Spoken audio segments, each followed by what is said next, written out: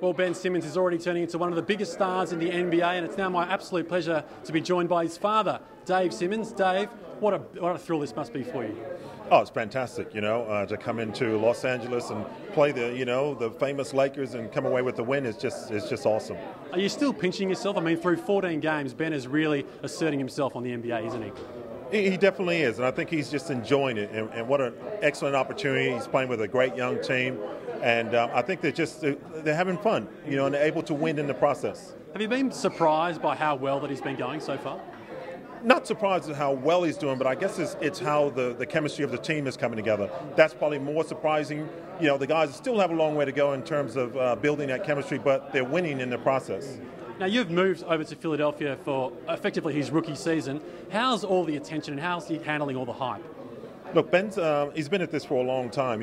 Obviously he's been doing a lot of this since high school, and I think it's just part and parcel of the business, and he sort of handles it really well.